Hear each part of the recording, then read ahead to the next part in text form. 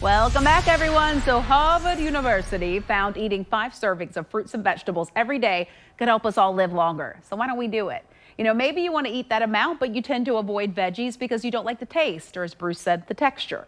So here are a few ways that you can add these healthier foods to your diet and maybe enjoy it.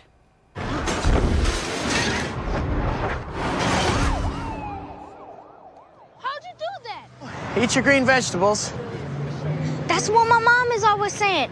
Well, your mom was right. Really, produce, fruits and vegetables are going to be one of the best things that you can do for your health.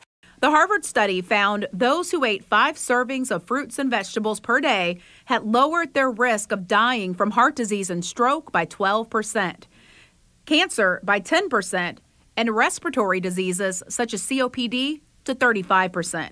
So how can you make sure you are getting enough fruits and veggies into your diet? First, start early.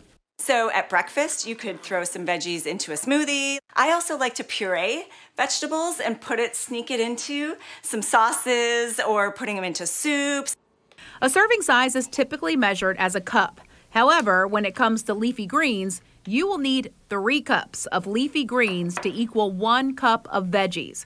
Here are several examples of what 5 servings look like. Break it up between breakfast, lunch, and dinner. It's definitely doable.